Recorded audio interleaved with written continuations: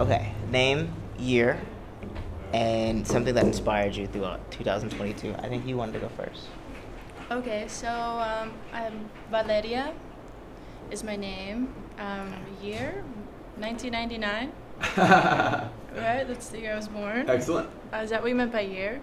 I'm not sure. Or no. I'm not sure. You're in school. Year in school. Yes. Oh, okay, I see. Well, I'm currently learning how to make clothes, so I've put school aside.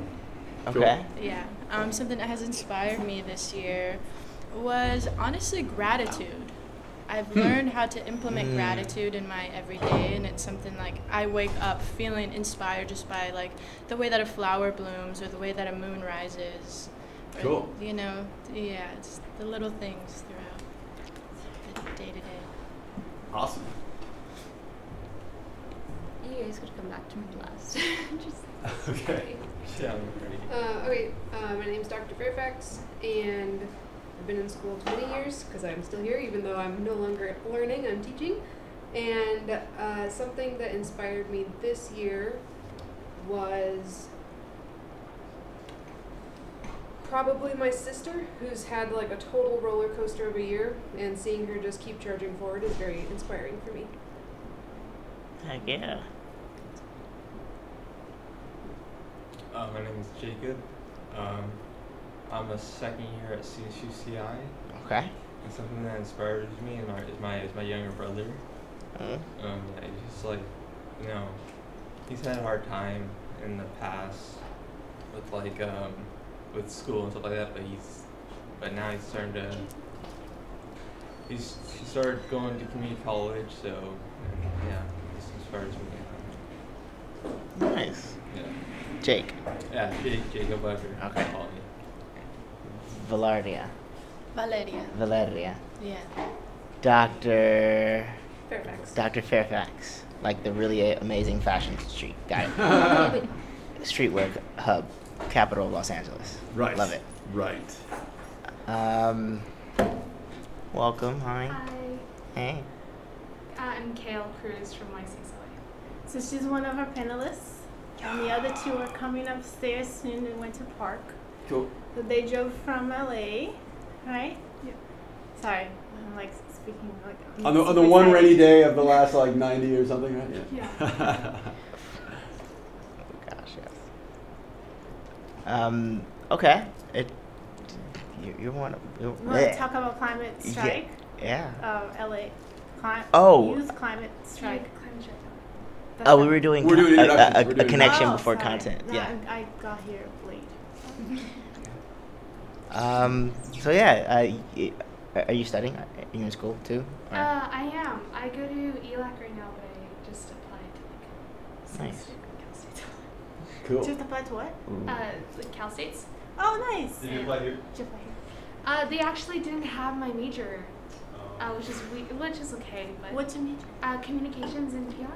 Oh, okay. Ooh. So it's either here or Boston. Ah. Yeah. Okay. So. Cool. What is something that inspired you in 2022?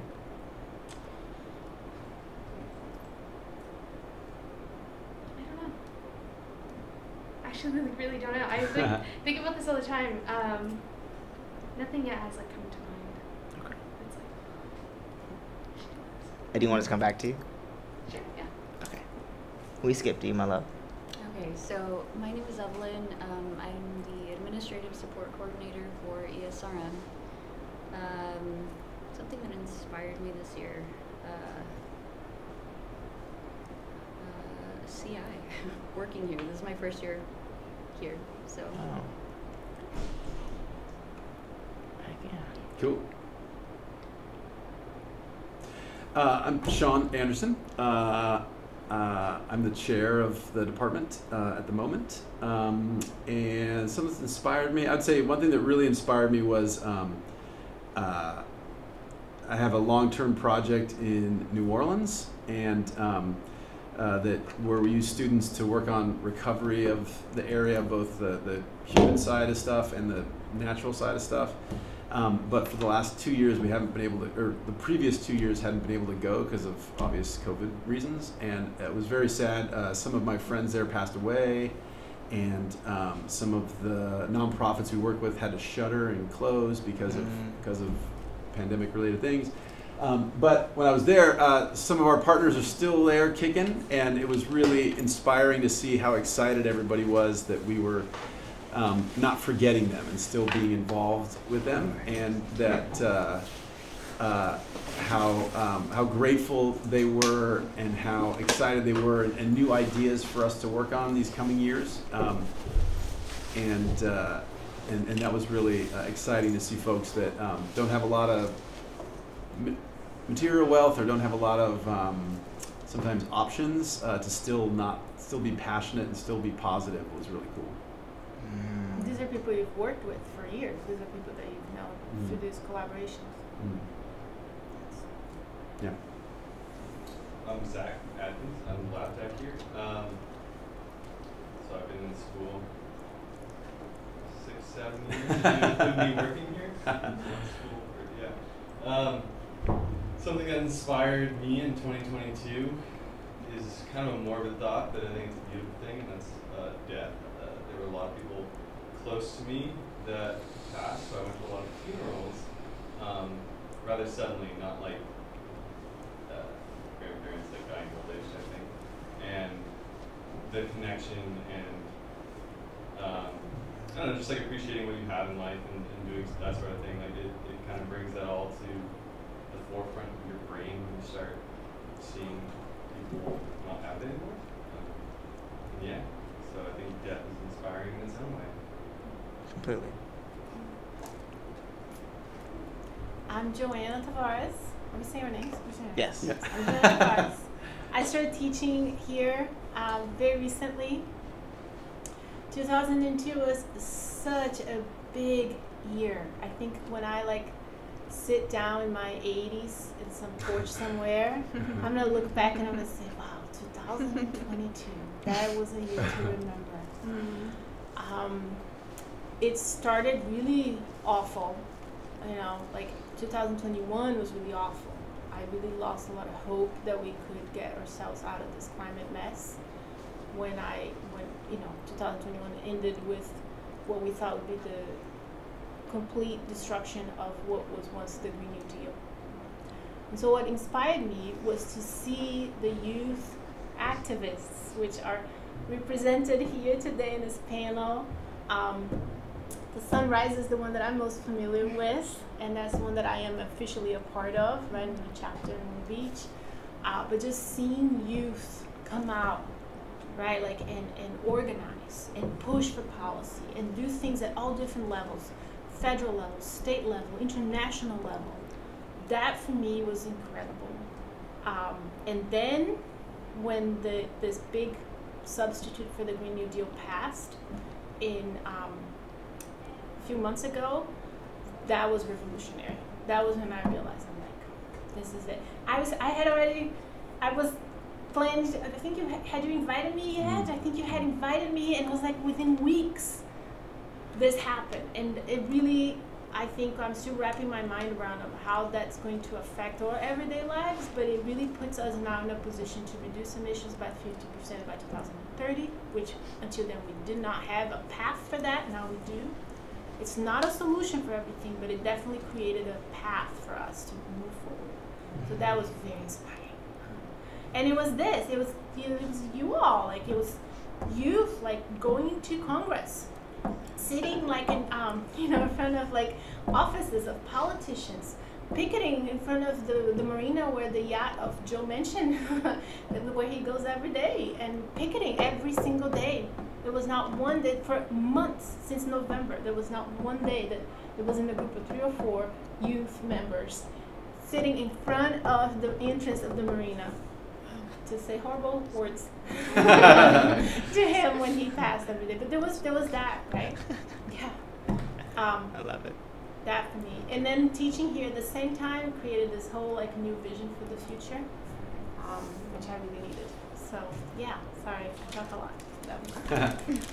Very inspired to be here and about the possibility of bringing kind of connecting it up. So my name is Grace. I am a 4th year at UCSB. And and something that inspired me, I went camping for the first time this past summer. And that inspired me. I want to be out in nature now. I saw my first shooting star, which was incredible. And I shared it with 2 other people. So it was like, yeah, it was really incredible, like sharing that experience with like other people as well. So yeah, that's what inspired me. Cool. What's your major? Oh, sociology. Sociology. Yeah. We went full circle? Not yet. Not yet. No, I have to. Hi. Hello. I'm Chris Lyric. Legally Christopher Welch. I am a BFA 3, Bachelor of Fine Arts, third year at California Institute of the Arts. I study music production and songwriting, and I'm from a very experimental and conceptual approach to music as like this theory-based thing and this performance-based thing as well. What inspired me? A number of things, way too many things that feel like a mountain, but that don't feel like the burden of a mountain. Just feel like I'm this caretaker of a mountain, and that feels very warm. But that said, what inspired me is my niece. This little baby girl, and I have nephews. They're great. They're amazing. I love them to the death of me. But my niece eclipses them. No offense. It's, I don't know. It was just something when she was born, and like usually parents get this feeling like when their child is born, and they're like, I'm gonna make the world your oyster. You will be a champion, and I will parade around the grandiose of the planet, and all the resources of the world will be yours at your fingertips. For me, it was exactly that. I'm just her uncle. I just said, you know what? Yeah, my life needs to be something that she can look at and go, okay, I can do because this was done. I can do because I have this blueprint right in front of me that loves me just as much as my parents does. Yeah. I gotta stop ending sentences, and so yeah, and yeah, we gotta stop doing that. I gotta stop doing that. Anyway. What's her name? Her name is Mila. Mila. She's amazing. She's probably on my Instagram story right now. Not mine, but she's probably on my sister-in-law's Instagram story right now. She's the most beautiful thing in the world, inside and out. Her character is just by far the most. And she's not a spoiled brat, or like she's definitely a spoiled brat, but she doesn't walk around the world with I'm a spoiled brat mentality. It's like, I know I'm spoiled, but I'm gonna use my spoil to like spoil you back as well with my baby affection and my baby love. And she does a great job. She does a great job at it. I think she's 1. Okay. No, actually she hasn't had, no, she has had birthdays. So she just walks. She's 2. She walks around. Yeah, she walks. She walks. She's amazing. I love her. I love her to the death of me, and then some. Your turn. Okay. Yeah, babies are cool. They are. I love them. Hey everyone, my name's Rachel. I am a 6-year PhD student at UCSB. I'm in the environmental science school. I come to hang out with Dr. Fairfax and her class that's around this time on Tuesdays, Thursdays, and I've been learning a lot about lesson planning and just, what it's like to be a teacher here. So I really enjoyed it. And we're talking about what inspired us in 2022 specifically. Yes. And just like any sort of inspiration. Anything. It could be the cat crossed the road and it made me feel warm. I have been really active in the strike that's currently happening at UCSB, and so I feel like I could answer this question with like essays and like a huge page of inspirational people like recently, but I won't do that. And I will say that driving up here, I was on the phone call with a friend. She's a 3rd-year PhD at Bren, And she's done a lot of organizing in climate change policy spaces, specifically for the UC and also with Sunrise Movement. And we started talking about how the labor movement needs to like intersect more with the climate movement, and just like where we can fit that in with the broader discussions happening on our campus as far as like paying graduate students more. So I don't know, I was really inspired just driving up here. I'm like, sweet, yeah, let's do it. We gotta talk. Yeah. I'm striking at UCI too, and we gotta talk about that intersectionality there of climate and labor. We were talking a little bit about that too, of how labor unions are coming back, right? And how that is part of this whole movement that is happening. It is happening.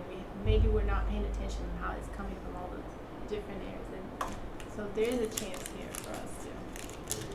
There's pockets where you can start to just have cross-pollination of ideas in conversation. Anyway.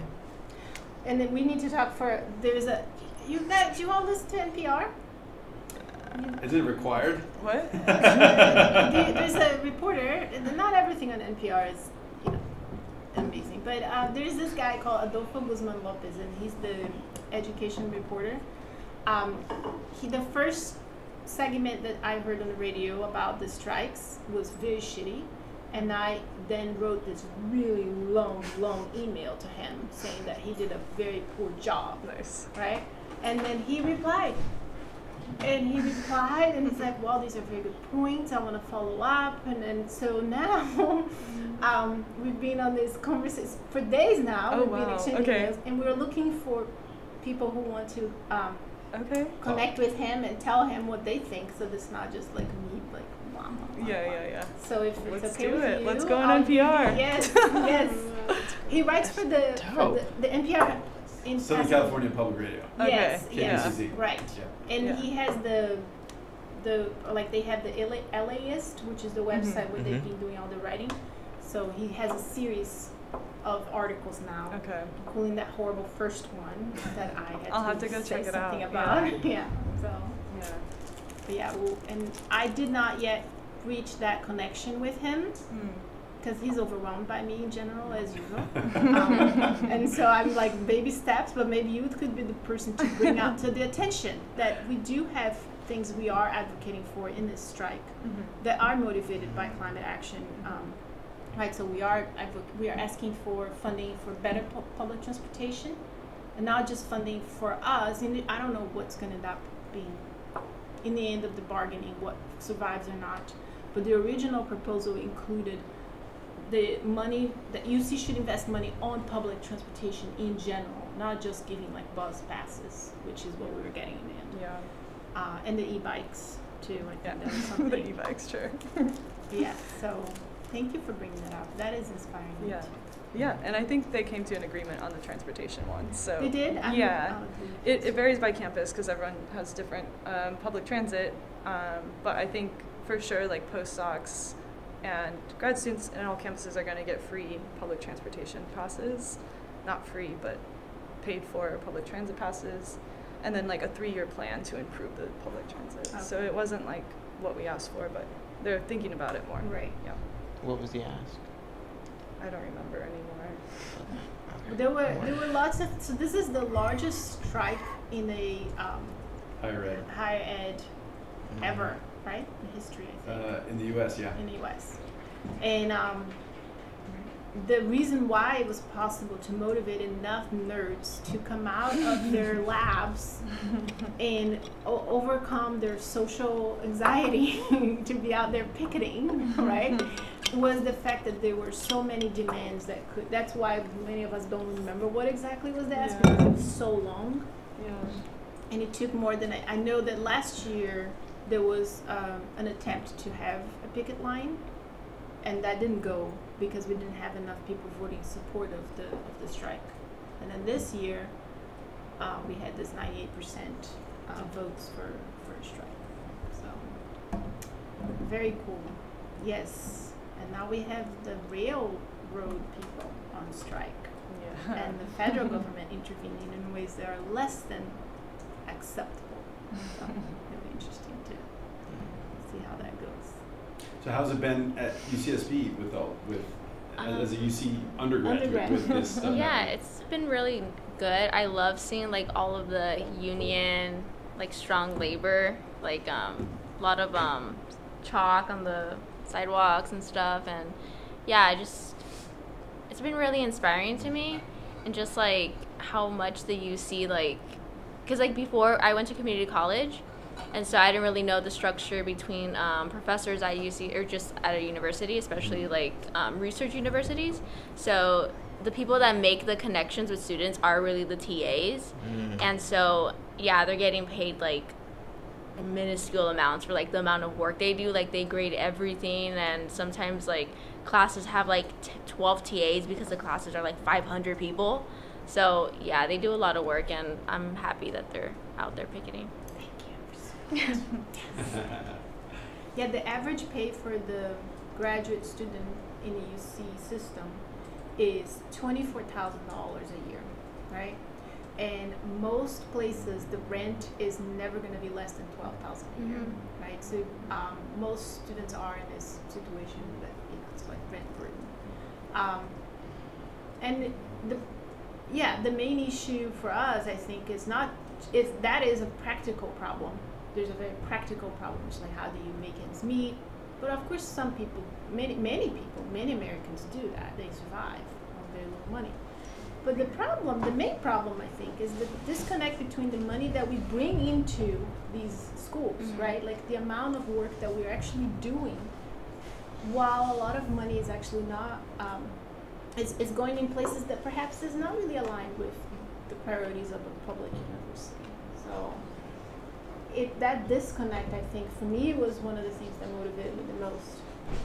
So yeah, I'm glad that you did that. Hello. Hello. Hi. So our event is I scheduled from 1 to 3 because I really wanted to make sure that we could cover many groups of students who have class. Yeah. Okay. Right. So my class will come in at 2. Okay. And they're 20 students, and Got they it. know about you all, and they're coming with, like questions and all that stuff. But my idea was to have these like informal conversations to start this dialogue about possible collaborations. What are topics, that this university here might have? What are ways in which this university could perhaps collaborate with some of the things that you're all working on? And vice versa. What are some of the things that are going on here that perhaps could be supported or informed or somehow benefit from that connection? So obviously Val is like someone who is here, and she's not even a student here, but came in because she's passionate about a topic that felt like aligned with some of the expertise that you all bring. And really that's kind of the goal, is to create conversations that might not end today, right? That might. Hello. And we have 2 more people that just arrived. Maybe three people. So what we could do maybe is introduce the 2 panelists that arrived, or guests, and then we can talk a little bit about the different groups, what the groups do. Would that be a good way? So Sim and Shekinah. Do you mind introducing yourselves and then telling a little bit? We did a whole round of what inspired us in 2022. Yes. That was super fun. Sorry. You're like trying to find parking. Did you find parking? Yes. You found Excellent. parking. We're good. All right. So yeah, if you don't mind introducing yourselves, you can say something that inspired you in 2002, or if you want to jump right into the work that you do and tell us about that, whatever you feel like doing now. Yeah, I can start. My name is Shekinah, pronoun she, hers. I was born and raised in San Fernando Valley in Los Angeles, and I am the daughter of Filipino immigrants, and so really all of the work that I do is inspired by my parents and the community that raised me. But I have been an organizer in the immigration movement, labor movement, and I do a lot of anti-trafficking work as well. And as I was doing that work, it became really obvious that a core reason for a lot of these issues was climate and the climate crisis.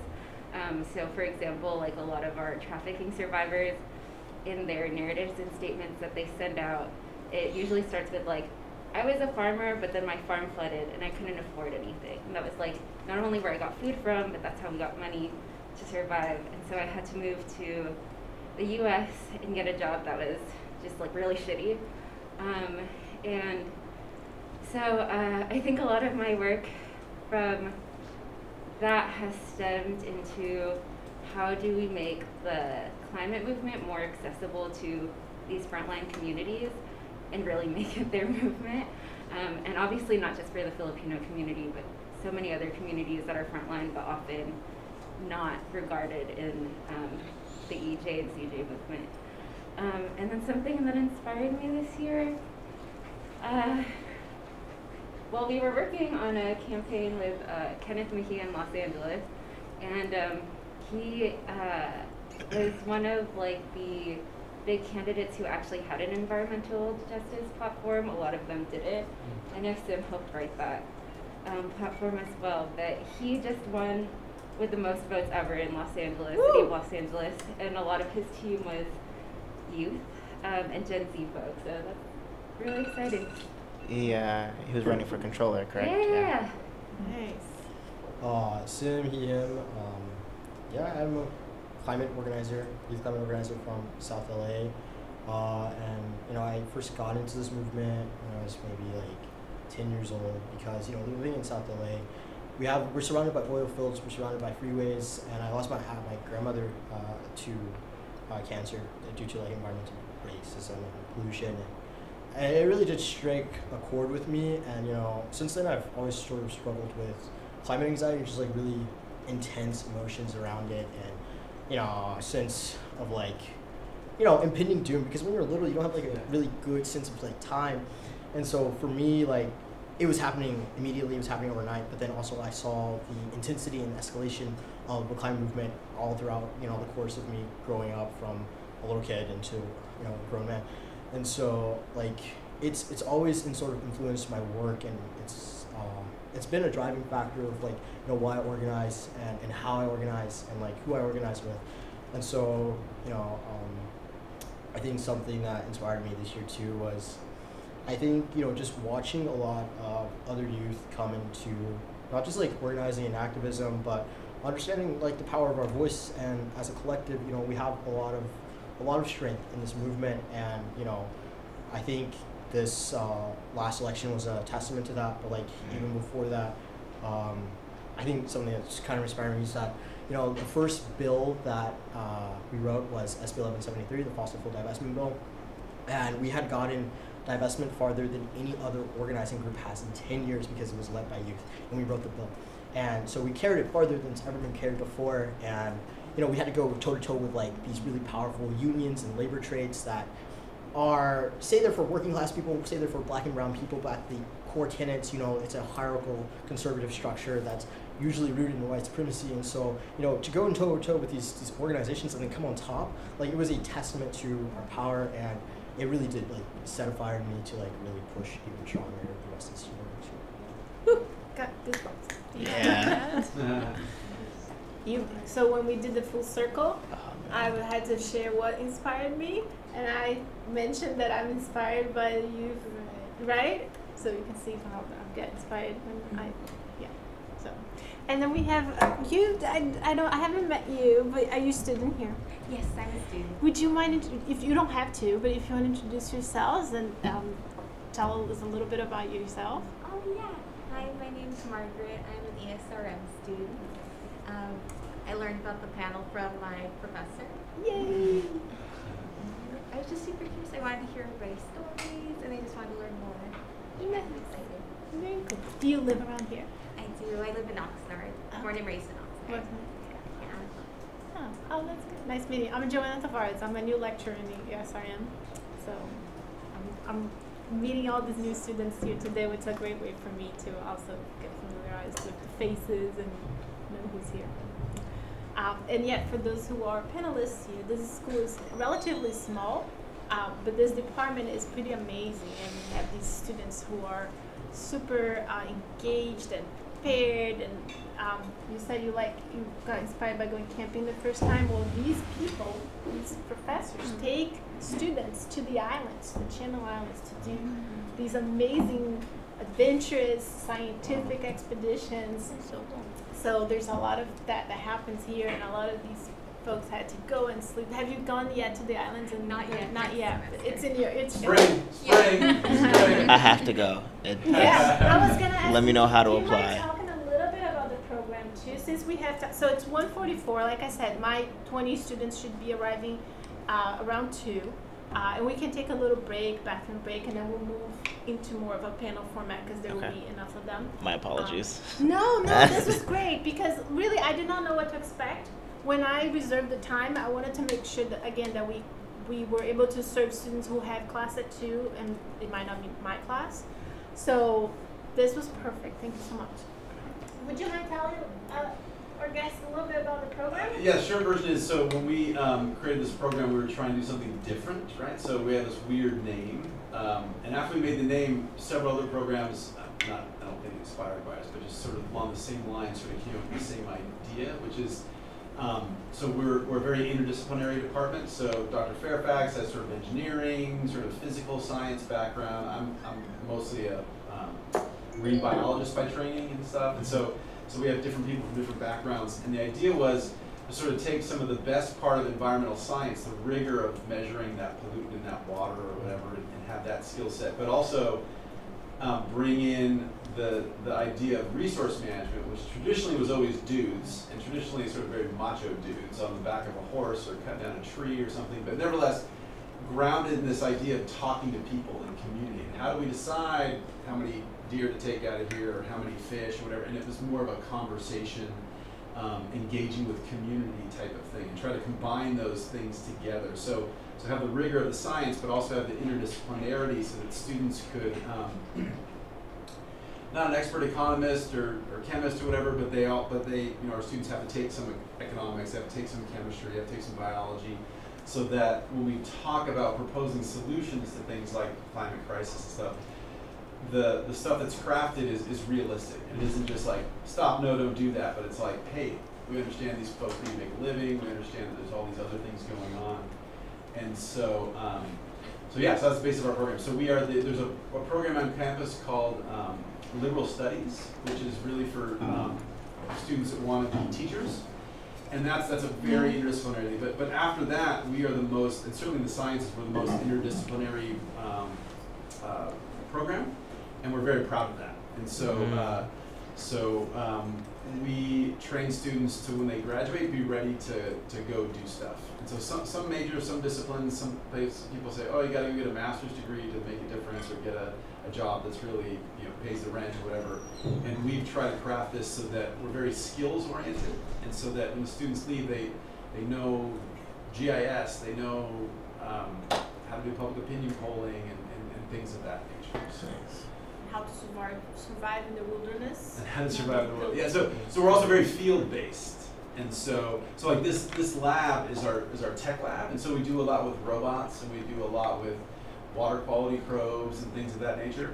Virtually none of this is the university. Well, the university provides the building, but almost all these other things have come from Dr. Fairfax, from mine, from other faculty's research grants, and so we use that as a way to sort of mainstream, mainline in technologies that can help. So in that room is a new fancy microplastic fingerprinting machine, so we can identify microplastics as to where they came from and that kind of stuff. And for example, the goal to get that is, one, to train our students and to help, but also the best